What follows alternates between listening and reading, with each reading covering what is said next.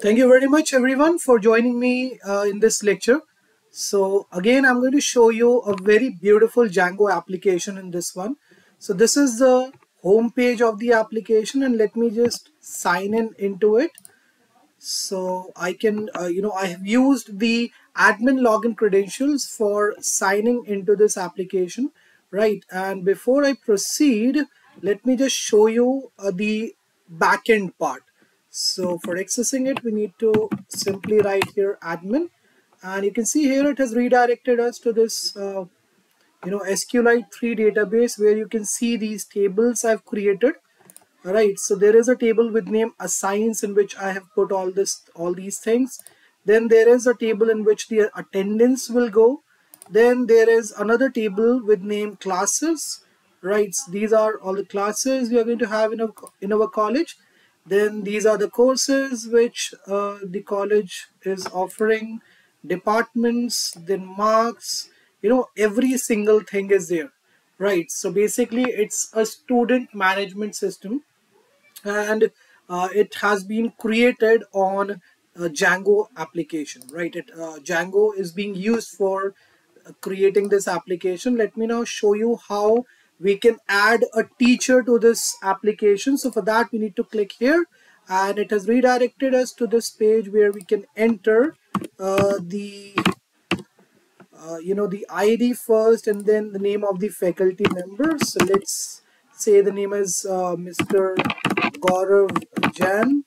Then he is the faculty of computer science. Okay, and let me just select the date of birth. So putting a random date of birth for now, right? Not going to take too much of time of yours. So let's submit. Okay, so I have successfully created an entry for this thing, right? Let's add a teacher. So this is how the teachers portal looks like. Sorry, students portal looks like. Now here we have to add the admission number first. So let's say it is ABA888.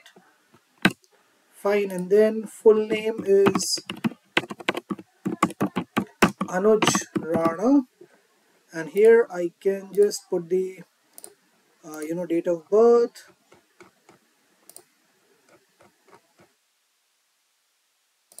Okay, I think this is fine. Let's submit. So we have successfully submitted one profile for this add teacher part and one profile for this add student, and this is how things goes here on this portal. Now let me just take you to the code that has been written for this application. So let's come on this urls.py. So this is taking us to the admin, right? If you will not write anything, it will show you this portal over here. Let's log out, and this is a portal which you will get to see by default when you will come on the application for the first time, right? And if you want to see the information, so you can simply change it to info. Sorry, I think I need to just a second.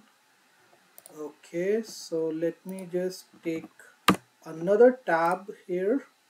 Yeah.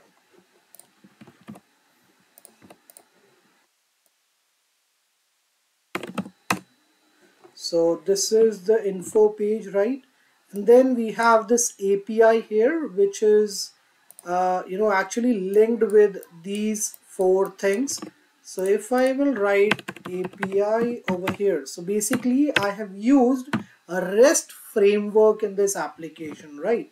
So how can you use these things? So you have to just write details after API, and it will redirect you to this page where you will see the login over here on the top, right? You can get the details.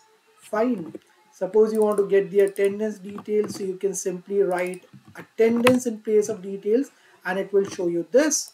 You want to get the marks, so you can simply write marks here.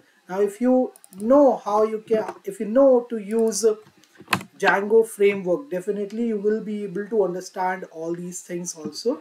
But in case you don't know about it, you can contact me on my number, which is there in the description section. So that's it from my side in this lecture. I'm going to share the code of this application also with you guys in the description section. So you will find a link there, and you can just click that and it will redirect you to a GitHub repo or maybe a Google Drive where you will find a folder from which you can copy everything which I have showed you here in this coding part. Right, so that's it from my side. I hope you guys enjoyed this one a lot. Thank you very much for being there with me in this tutorial. Have a great day ahead. Bye bye and take care.